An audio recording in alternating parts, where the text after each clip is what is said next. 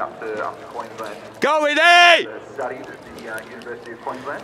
Go Rowena! We're moving from Melbourne to Brisbane, Chris. Normally it's the exodus, isn't it? From the other way around, but Queensland. But yeah, Ria spending some time up in Queensland before then moving in between, moving just down to. Go with it, ready! Pick it up!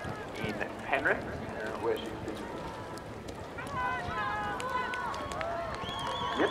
So she did move down there after coming back from. Go with it! 23 World Championships in 2019, where she won the women's single scull world title. So a very esteemed sculler in the bout seat of Australian quadruple scull. And the same World Championships, Harriet was a silver medalist in the under 23 women's double scull. So definitely a very a crew with some prestige behind it, and a great hit out here at the National Championships, preparing to race in Lucerne for that final Olympic qualification spot.